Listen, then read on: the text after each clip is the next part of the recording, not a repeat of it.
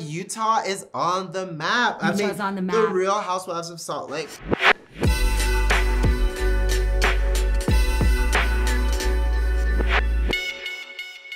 It does so well for Bravo. I also want to know what's been Andy's reaction to this whole thing, because Andy has to kind of play cool as a producer. He's neutral. Yeah, well, but you can't be neutral when someone's trying to fuck over your franchise. Yeah, and to say like the whole like she needed to save our franchise when she said that, I think Andy thought that was ridiculous. Right. Not to speak for Andy, but I think he thought it was ridiculous. I have never seen Andy yell so much at a reunion. I think he was frustrated and over it, and I think he was looking for something from her that none of us got.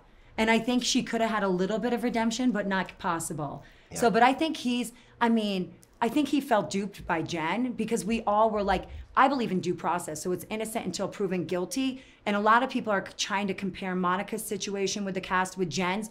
Totally different, because we had a cast member that was saying, I'm innocent. It didn't matter like what evidence we had in front of us and like what people were telling us, because our castmate was saying, I'm innocent, and we believe in due process. So you have to wait until a court of law assumes she's guilty or she admits guilt, which she ended up doing. But I felt like when we were filming, people are like, why weren't you tougher on Jen? Because our cast member said, my friend said, I'm innocent. And you know, at the end I said it all along basically, but I was like, I will side with the victims if Jen is guilty, but you have to believe in the system and that they'll prove her guilty. You can't assume guilt. Yeah. So, but with Monica, we knew she was guilty because the proof was there, receipts, timeline. And then you got caught on security footage in Meredith's store when stole the clutch. That is you and your mom. You have a different. You came to Beauty Lab. You were in my store, Monica. It is on my security footage. I didn't say I wasn't in your store. I didn't steal from you. I'm not accusing you of stealing, but you said this is the first time I have been here. This is so cute. I've never been here. Oh my gosh. I've never been here. So many quotes, so many quotes. Well, Heather, to use her words against her so quickly, I'm like, Heather, you are so smart. Like, she flipped that on her.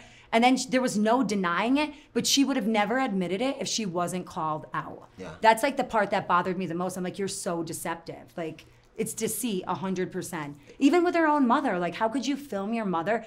I understand they have a tumultuous relationship, but to film your mom and to send it to your friends is crazy. Well, and speaking of the cast, I mean, you guys have had so much focus and so much kind of emphasis on how like wild this cast is. If you had your pick of anyone, anywhere, they could move to Salt Lake, who would you want to see in the cast next season? Oh my gosh, there's so many amazing people. All of our fans, like Jennifer Lawrence, should have a seat in every franchise. Ooh, okay.